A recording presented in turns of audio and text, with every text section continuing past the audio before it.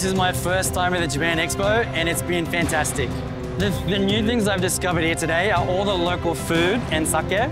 And so to discover each of the different areas of Japan was probably the highlight for me for coming here. I would tell all my friends to come here again next year. If you can't visit Japan in the short term, come along to the Expo and you can learn a lot about Japan.